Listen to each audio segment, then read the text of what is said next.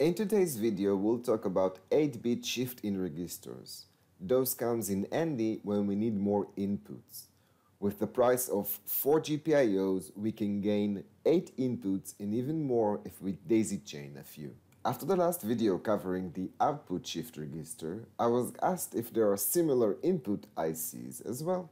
So this inspired me to make this tutorial, and I'll be using the SN54HC165 with a wemos D1 Mini. We'll use this great example in the Arduino playground as a reference. Link in the description. Let's take a look at the pinout of the IC.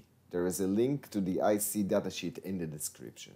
We got the A through D and E through H, those are the input pin.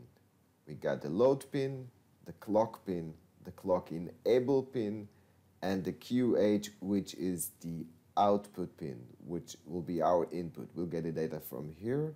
One more thing I want to remind is the SCR, which is what allows us to connect the QH of the next IC to here, and I'll cover it once I show you more than one IC. The next step is to hook things up.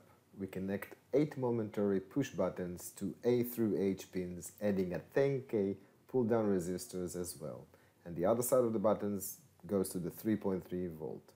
The load pin goes to D5, clock enable pin goes to D6, data pin goes to D7, clock pin to D1, and power, VCC to 3.3 volt, and a GND to ground. Before we review the code, let's upload it and open the serial monitor. As you can see, every press on the button I make on the board shows in the serial monitor. In the code we have the number of ICs, in our case is 1. Then we have the data width, which is the number of ICs times 8-bit, of course.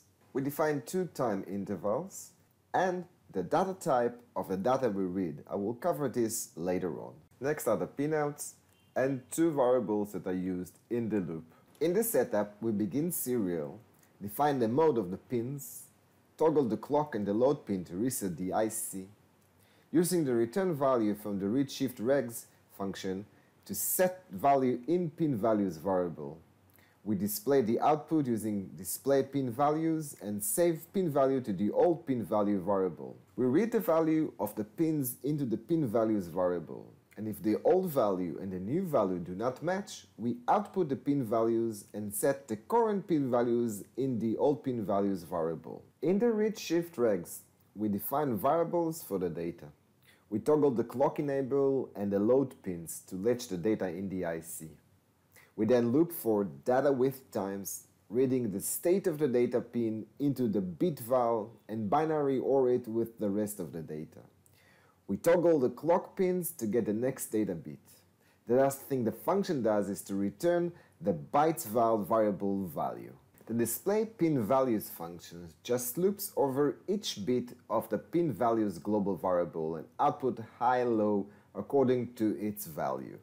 If you've never done binary math before, I got a video on the subjects, links on the screen and in the description below. As I mentioned before, you can daisy chain the IC. In order to do so, you will need to connect the IC to the clock, clock enable and load pin wires, and connect the QH pin of the second IC to this SCR, the serial pin of the first IC.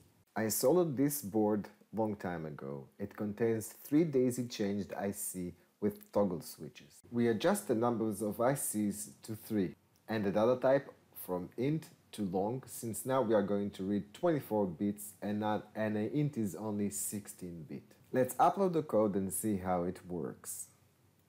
And as you can see, each change of any of the toggle switches will show in the serial. I hope this video will help you in your next project. If you didn't do it till now, please subscribe, give us a thumbs up, leave a comment, and see you next time.